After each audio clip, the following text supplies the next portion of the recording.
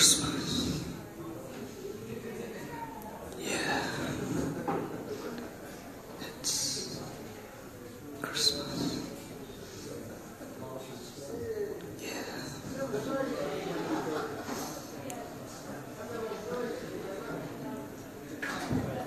What a time of the year it is, isn't it? Christmas. With all the anticipation and giving away of all those things that you've bought for everyone else. So I thought, well, what's better than a poem about giving? And this one actually also goes out to Len, because it was his birthday. And birthdays are also associated with giving. Happy birthday, Len.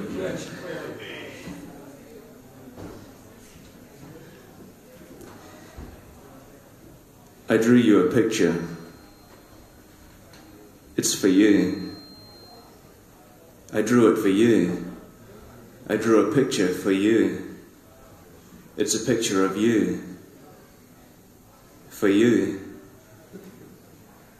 You can have it to keep. I'm giving it to you. It's for you to keep. It's yours. I'm giving it to you. To have. It's yours to have. To have and you're keeping. To have and to keep. To keep and you're keeping. I want you to have it. Really. Keep it. It's mine to give. Mine. It's mine. The picture is mine. That is my picture. You've got my picture. Why have you got it?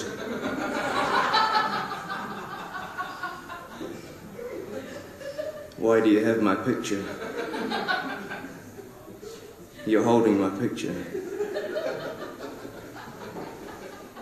Why? Why are you holding it? It's mine, I told you. It's my picture.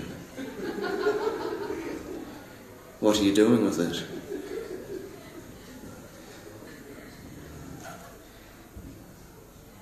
Giving it to me. Why? It's yours. I gave it to you. It's a picture of you that I drew for you. It's why I gave it to you, because I drew it for you, to give to you. Keep it. That's right, it's yours. I'm telling you, it's mine, to do what I want with. I drew it, remember? It's my drawing. Why are you still holding it? I told you. The drawing is mine. You're still holding my drawing that I drew for you. I can do what I want with it. And I'm telling you to do what you want with it. But I suggest you give it to me. And stop being so selfish and ungrateful simultaneously.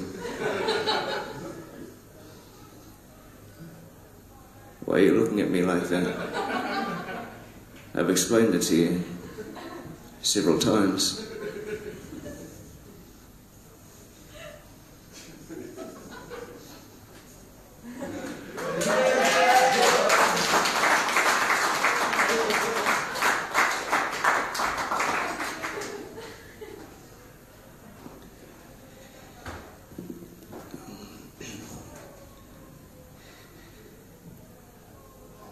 Have you ever gone out to do something? Like, I don't know, maybe Christmas shopping or something less seasonal, and you've seen someone there where you were who you knew, and one of you said, "What are you doing here? I didn't expect to see you here."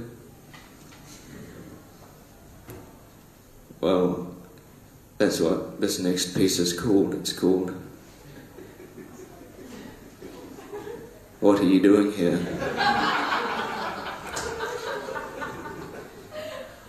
I didn't expect to see you here.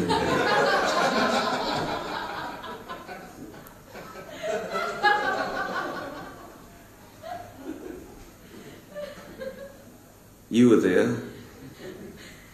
So was I. I know that you were there because I saw you there when I was there. You probably saw me there too, being there. At the same time as which you were there. In fact, you did see me there. I know you saw me there because I saw you there, seeing me there. There I was, seeing you, seeing me there. Not surprising, considering we were both there. In the same place, at the same time. That's right, there we were, there, together, you and I, in the same place, at the same time, observing each other, being there, where we were, which was there, together, in the same place, unexpectedly, both at once. Before one of us said,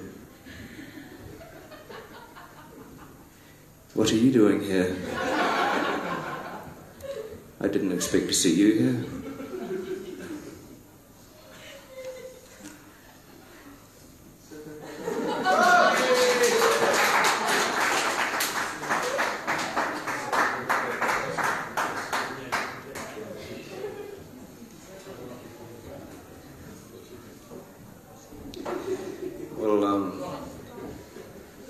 At this time of the year, being the festive season, and with all the excitement and expectation, it can be a touch easy to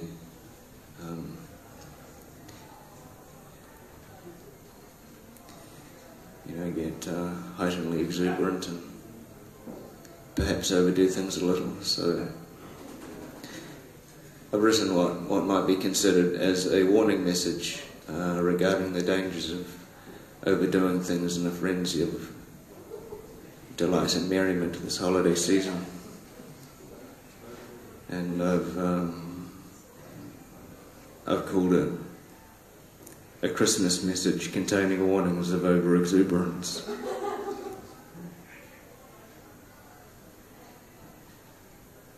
I overcooked it. I double-booked it. I sink line and hooked it. I shooked it because I was trying to guess what it was.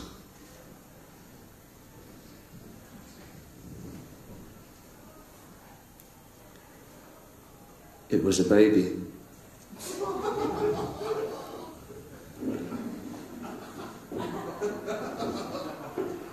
Merry Christmas, everyone.